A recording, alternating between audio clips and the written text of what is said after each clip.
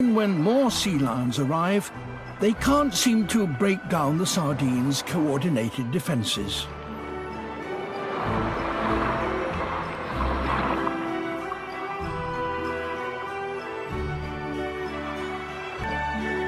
With a shoal this big, the sea lions need to isolate a smaller, more manageable group of fish.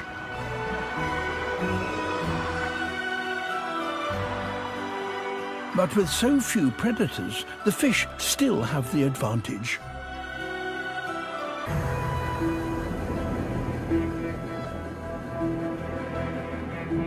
Tuna. Their arrival changes everything.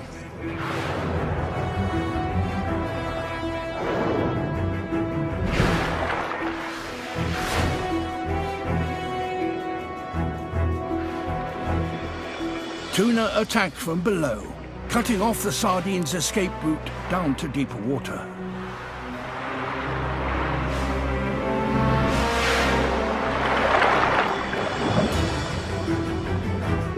Next to appear shearwaters.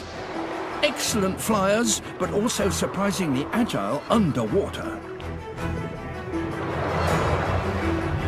With so many predators attacking from all sides, the advantage starts to shift away from the sardines.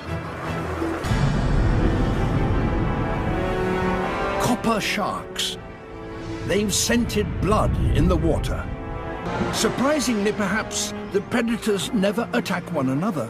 They work together to corral the ball of fish, taking turns to grab a mouthful.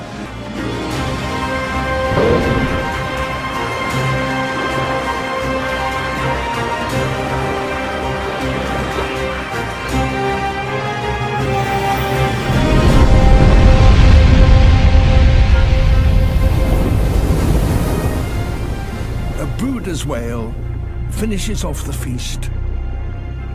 Tons of sardines devoured in less than an hour.